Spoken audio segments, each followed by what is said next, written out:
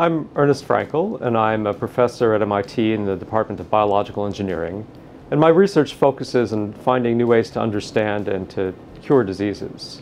We're interested in taking advantage of a revolution that's occurred in technology that allows us to probe much more deeply into all the molecules that are present in the cell and how those molecules change in various disease states. And so we use those technologies to look at samples from patients, to look at models of disease, and really get at the mechanism of disease in a way that was never possible before. And this is a complete change for biology, which previously was really focused on single proteins and single genes and understanding what that single protein does in some disease state.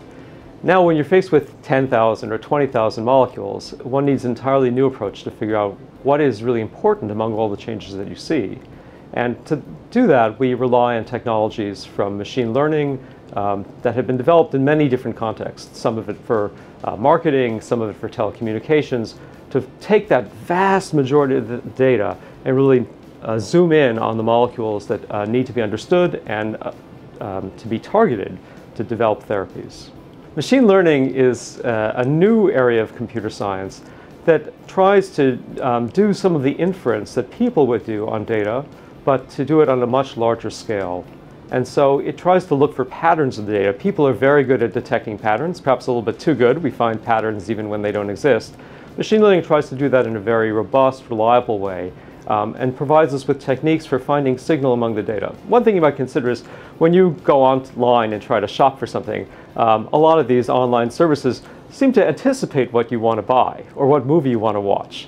And how do they do that? Well, they take a lot of data about you, everything that you've clicked on over the whole lifetime of using that browser, things that you've purchased from their site before, and they find patterns in that to try to anticipate what kinds of things will appeal to you.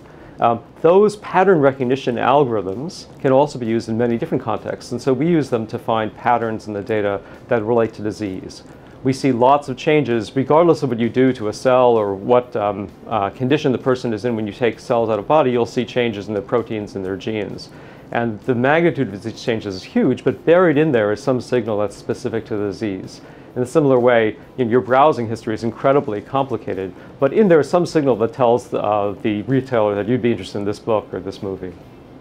We're hoping that in the medium term, we can turn some of the tools that are right now research tools into tools that can be used easily by a wide range of researchers in industry. Ways of making all these tools much more accessible to the people who need to apply them in diverse settings. The vision going forward ultimately is that a lot of this technology could be automated. Many of the data collection techniques right now involve a lot of labor. There are technicians in the lab who have to work pretty hard to collect the thousands and thousands of data points, be they from gene expression or small molecules or proteins.